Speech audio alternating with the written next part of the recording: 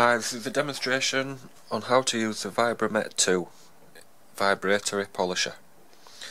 It's a simple machine to use. You've just got your on, off, your vibration speed, increase and decrease. You mount the samples in these sample holders. You can get many different sizes to suit your sample or specimen. Very easy to screw in and clamp them to place. You start by pouring your solution onto the plate there, then just your holder.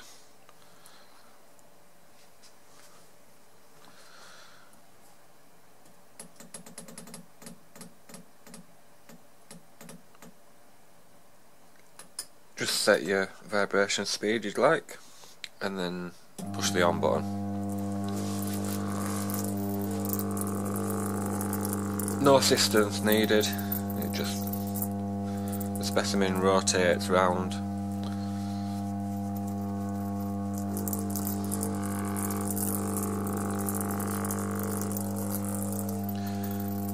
For heavier materials you can just add more weights.